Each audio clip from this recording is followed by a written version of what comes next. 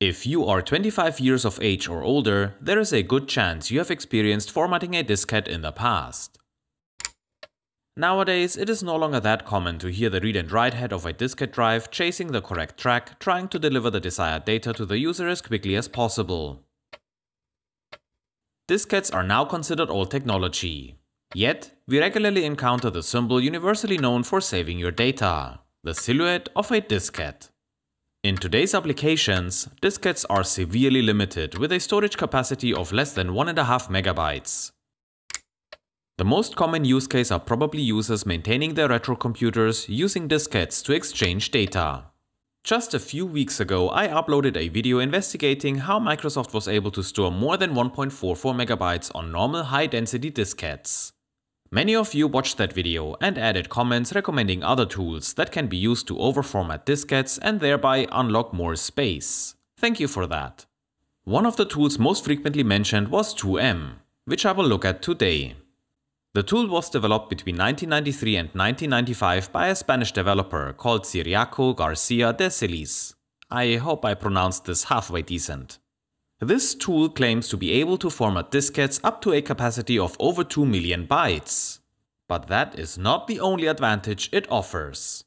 Using sector sliding and a revolutionary technique called disk boost, regular diskettes are promised to achieve unprecedented speeds, pushing the boundaries in terms of capacity and performance. 2M is really a collection of applications and tools. Most of the information and documentation about 2M can be found within the application 2M Info. Next to the documentation, there are also two tools embedded within this application. The first one is a floppy disk debugging tool. This tool allows you to gain full control of your floppy drive and diskette. You can tell your floppy drive to jump to a specific track on the disk. And it can read a single sector into memory, which you can then edit and save back to the diskette.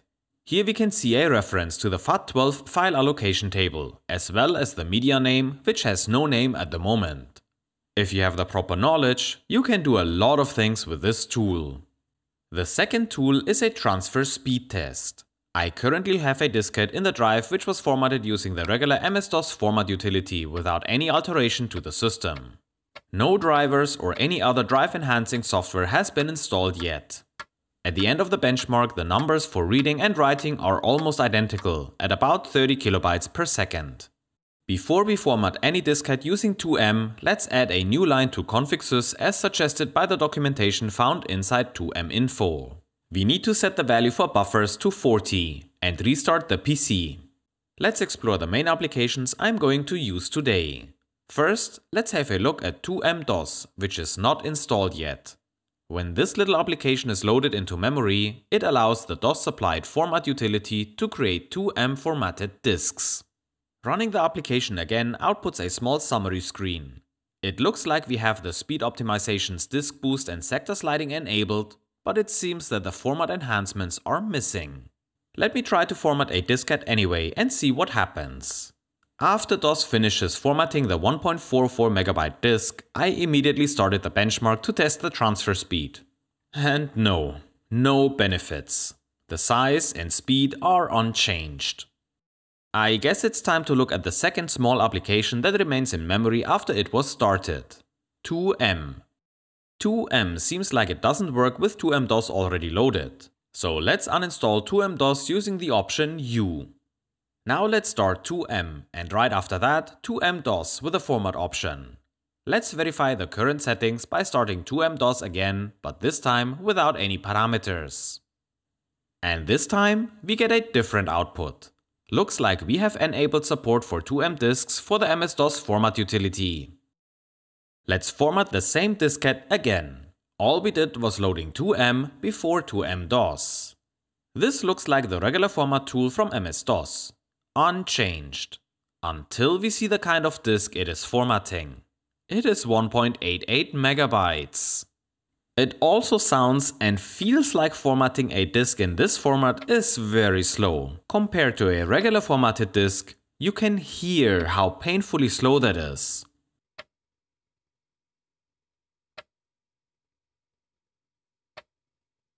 Once done, we end up with 3735 sectors at 512 bytes each, for a total disk space of 1.91 million bytes.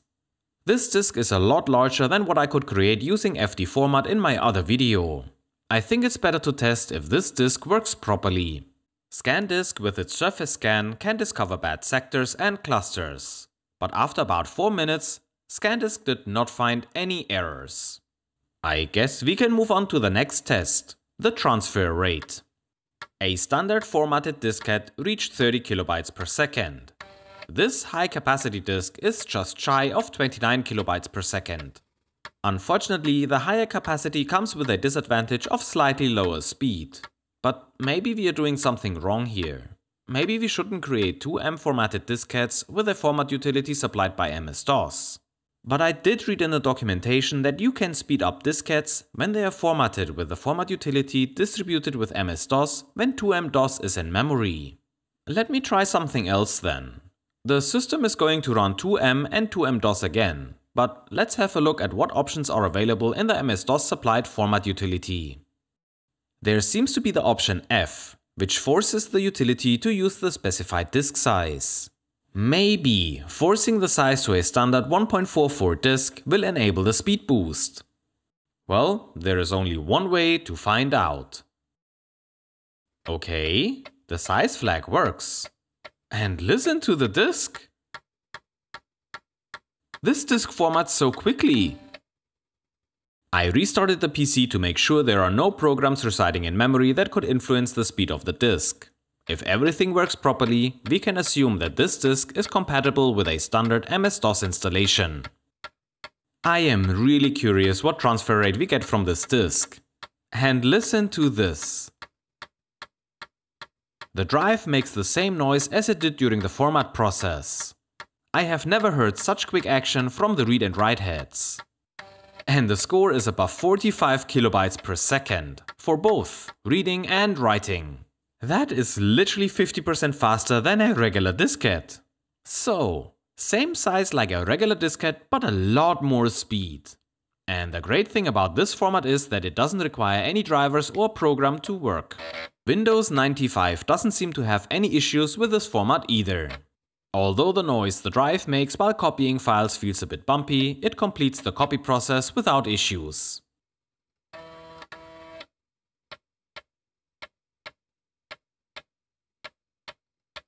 I somehow don't think we get the full speed benefit of this diskette under Windows. It sounds as if a sector is missed here and there. When this happens, the drive needs to wait for a full rotation of the disk to continue writing data.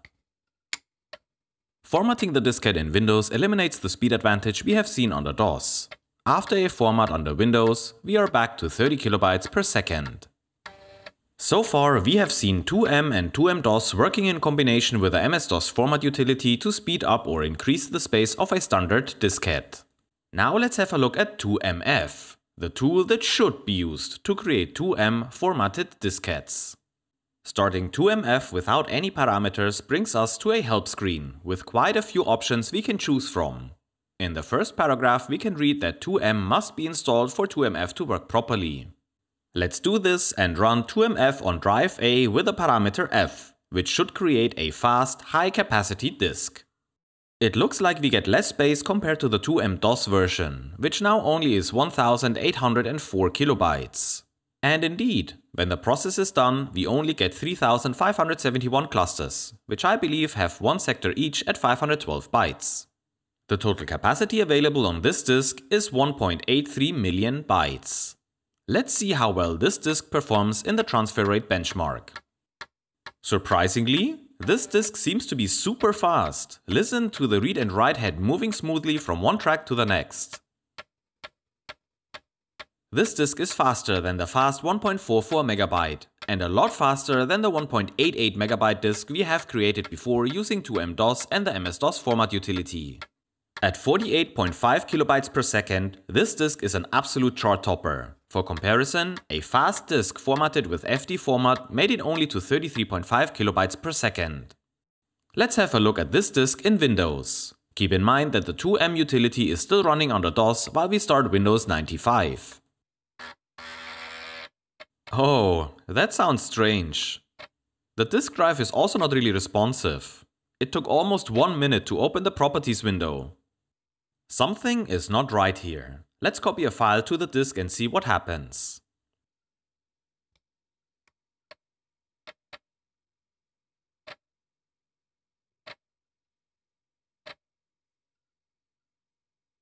And after some time, the copy process fails with this error message.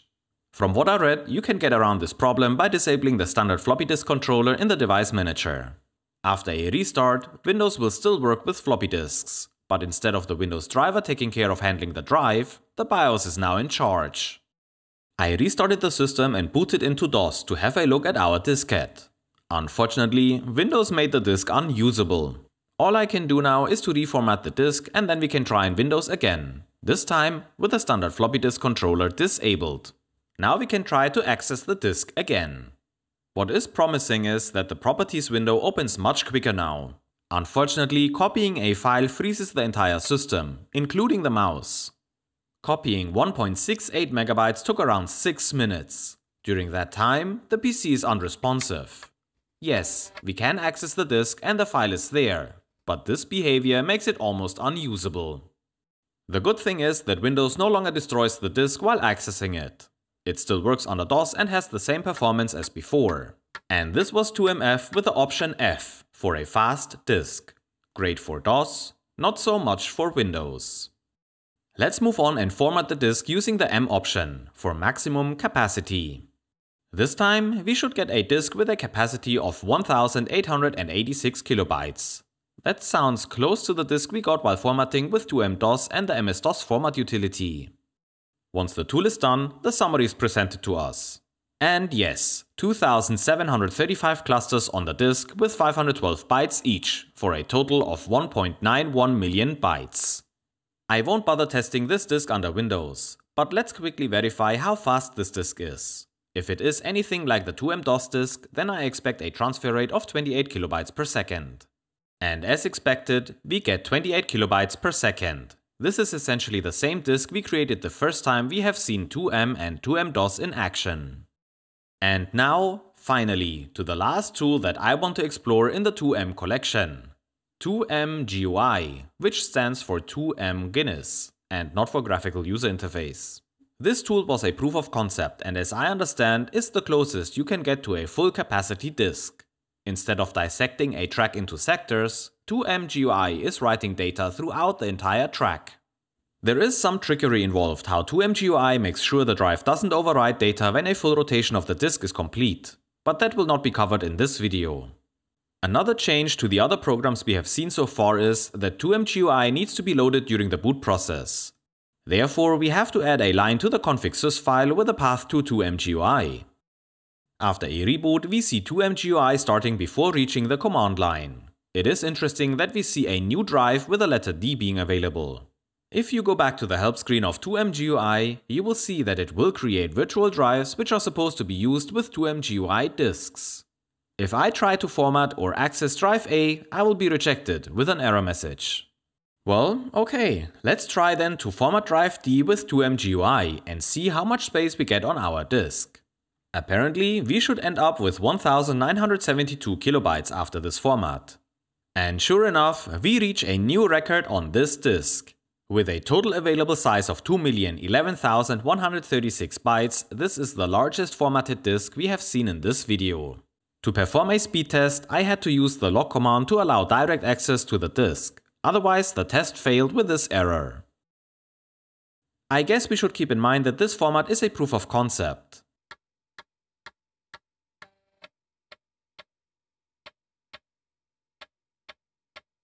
Nevertheless, we break another speed record for this video. Reading data from the disk is happening at 50.5 kilobytes per second. The write speed is much lower at 38.5 kilobytes per second.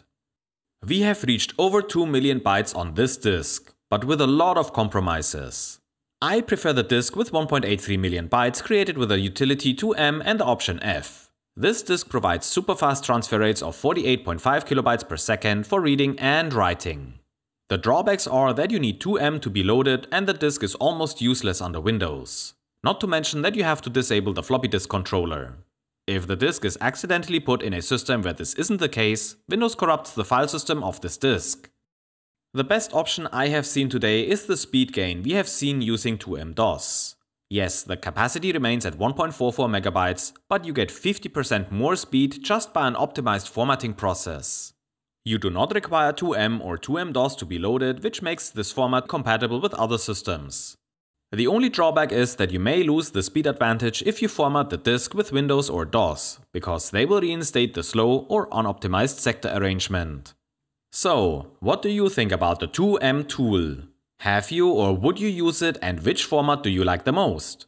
Are you surprised that there is so much space left on those diskettes?